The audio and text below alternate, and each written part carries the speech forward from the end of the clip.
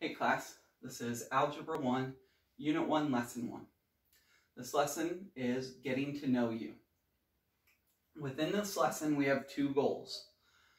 The first goal is that you can tell statistical questions from non-statistical questions and explain what the difference is.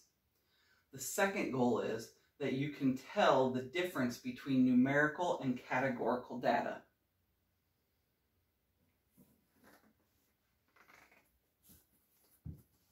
So before we get into the warm-up, we first need to review a few things. So the first thing that we have to review is the mean or average. Most people call it the average. The proper mathematical name is the mean. What this is when we add all data and divide the total by the amount of data.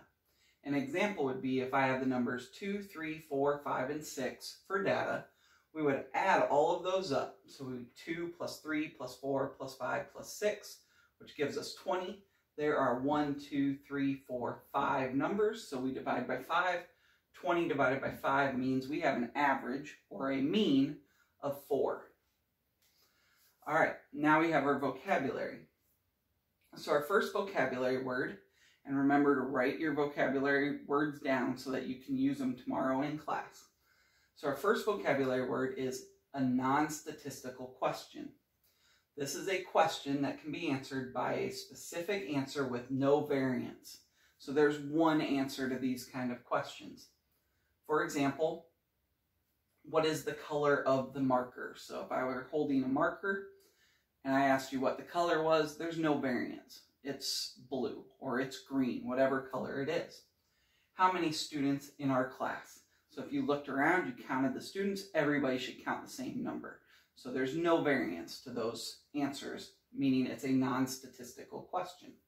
Statistical question is a question answered by data with expected variance. So we should get multiple answers here.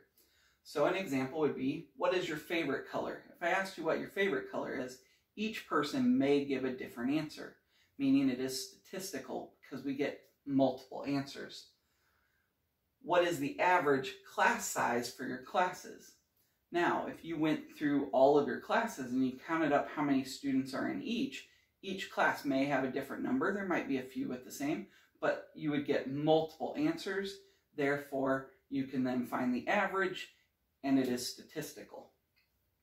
Numerical data, data that is expressed as numbers. For example, heights of students. If you measure the height of a student, you'll get a number.